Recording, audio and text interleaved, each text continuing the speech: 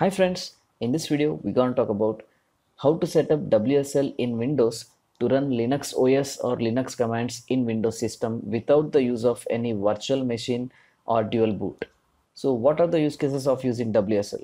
Mainly WSL can be used by developers to test their source code or applications in Linux systems without creating a new VM in Windows systems. Also, WSL can be used to run Linux commands in Windows systems, which is awesome.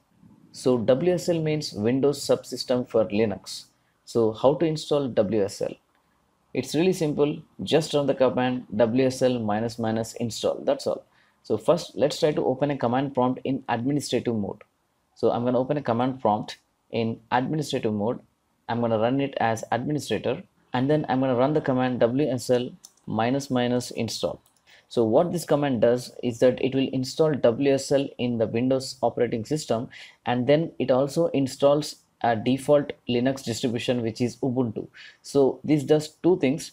It will install WSL and it will also install a Ubuntu Linux distribution in WSL. If you want to install some other Linux distribution, you have to first know what Linux distributions are available for you to install. So for that, before installing, you can just write WSL minus minus list minus minus online, or else you can just write WSL minus L minus O. So this gives you the list of available options of Linux distributions that can be installed using WSL. So the default would be Ubuntu, or if you want to install some other type of Ubuntu like Ubuntu 22.04 or some kind of Kali Linux or Olaki Linux, you can just grab this name and you can just write WSL minus minus install, and to specify a distribution name you have to write minus D. Suppose I want to install Ubuntu 22.04, so I'm just going to copy this and then I'm going to write here. So I'm writing WSL minus minus install, and along with that I'm writing minus D. I'm specifying the Ubuntu distribution which I want, and then I'm going to press enter. So now WSL is going to install.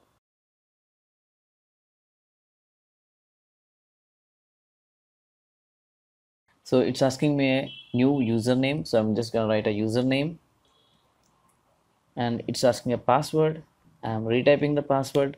So basically we have set up a new Linux system by using WSL, and I'm already inside the Linux system. So let's try to close this now. So what we did was we just ran WSL minus minus install, and just like that Windows has installed WSL, which is Windows Subsystem for Linux, and also installed a distribution of Ubuntu. So that was how to install WSL in Windows. It's very simple, but WSL is supported only in newer version of Windows 10 or Windows 11. In some cases where the Windows 10 version is a bit old, WSL minus minus install command will not work. For that case, there is a manual installation steps provided in the Microsoft official documentation. I've given that in the blog post. Let's go to that location here. And here you got the manual installation steps for older versions of WSL. It's pretty simple actually. You can just read the stuff or else just follow step by step. Here the first step is enable Windows Subsystem for Linux. You just copy this command and run it. The step 2 is checking the requirements. You don't need to do that. And the step 3 is enabling the virtual machine feature. You just copy and run this command. And then step 4 is download the WSL2 Linux kernel update package. You can just click this link and install the WSL2 supporting package, and then set the default version to 2, and then install your Linux distribution from the Windows Store. So all these manual installation steps are not required if you are using a new Windows version. So you can skip this part.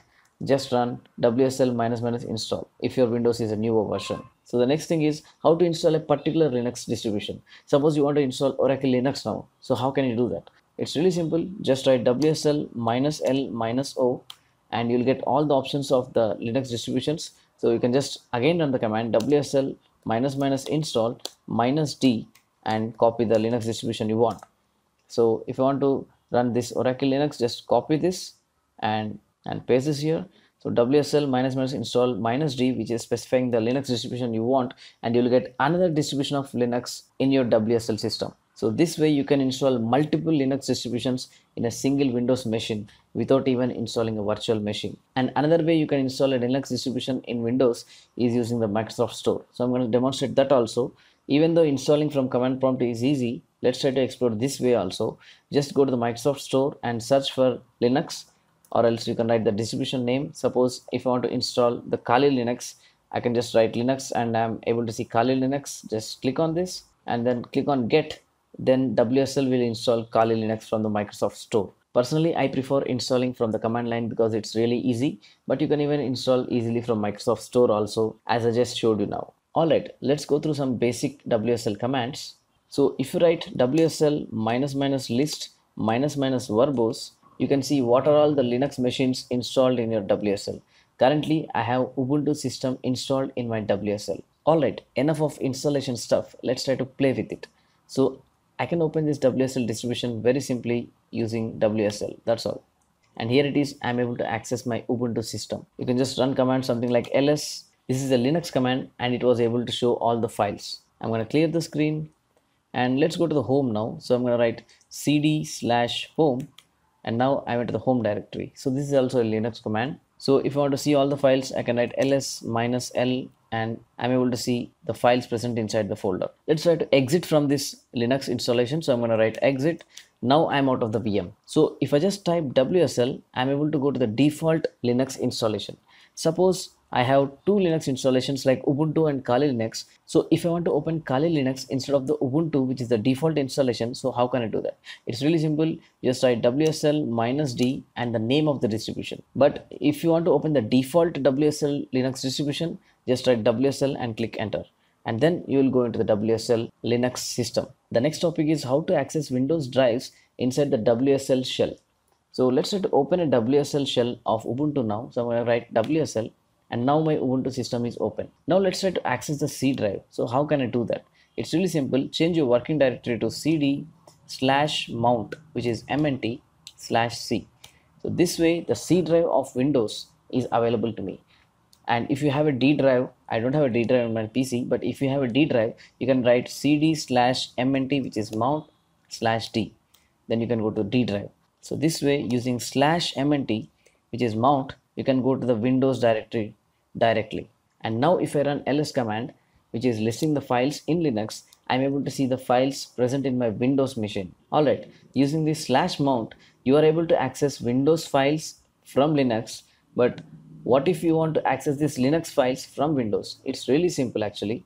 Go to the file explorer and if you have a Linux distribution installed, you will see this Linux section and click on this and here you are able to see your Linux distribution. If you have multiple Linux distributions, you will have multiple network folders and that folder can give you access to the Linux distribution files. So if I just click on this Ubuntu, I can see all the Ubuntu OS files from my Windows machine. So if there is some data or some kind of files in this Ubuntu system, I can happily open this Linux section, go to this Ubuntu folder and then copy paste those in my Windows and do whatever I want. Alright, the next cool thing is you can run Linux commands in Windows using just the WSL prefix. Now I'm in a Windows folder. Let's try to see what are the list of files. So in Windows you can write dir and you can see all the files.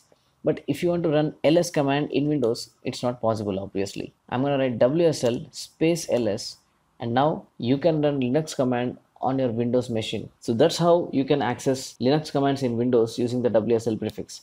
And now you can do cool things with it because you're not even switching to the VM. For example, if I write dir, I'm getting this list. And if I want to filter the lines which contain the word file, I know the Linux grep command. So let's try to write dir and pipe this output to Linux grep command and I'm going to search for the word file. But obviously it's a Linux command, so I'm going to write WSL.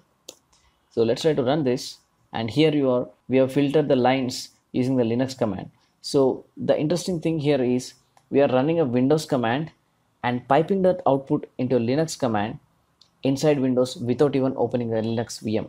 So this is super productive thing which you can do when you have WSL installed in your Windows. Alright, the next topic is how to shut down your Linux distributions. So once you open your Linux distribution by clicking WSL, your Linux distribution is running actually.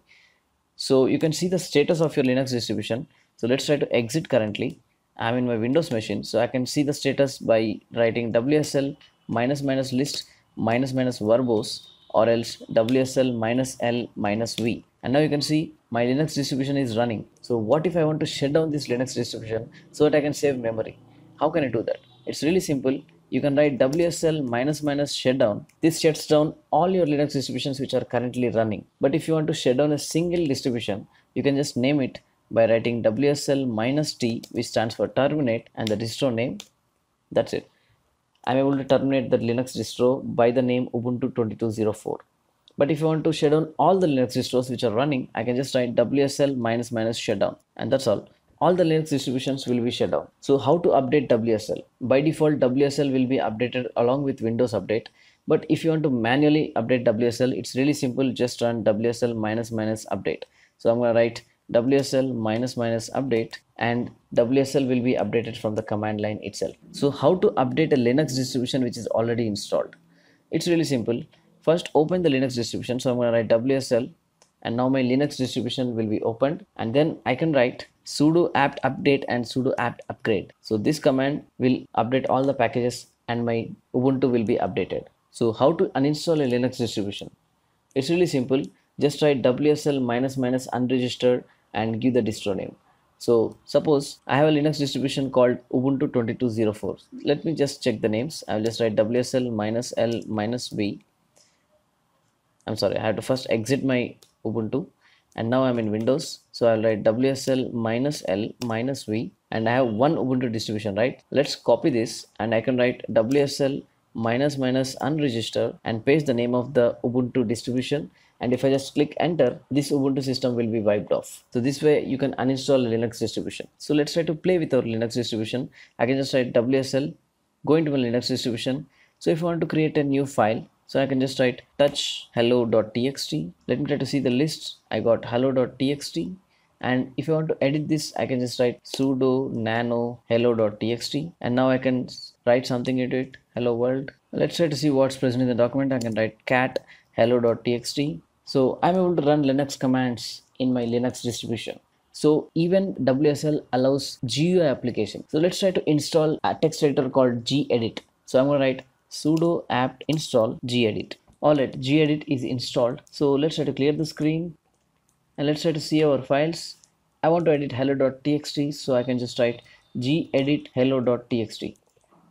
And now a Linux window is opened in Windows. So I'm just double clicking it. I got full screen and I'm editing whatever I want. Test 1 2 3. Let's try to save this and I'm closing it, and let's try to see what's present in the file cat hello.txt. And you can see I was able to make changes using the Linux GUI in Windows without even opening a remote desktop.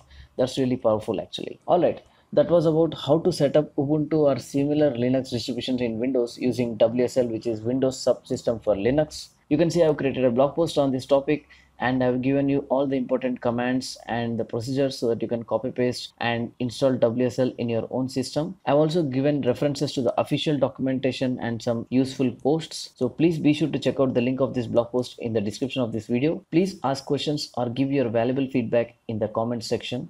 Hope you like this video, guys. Thank you for watching. Peace.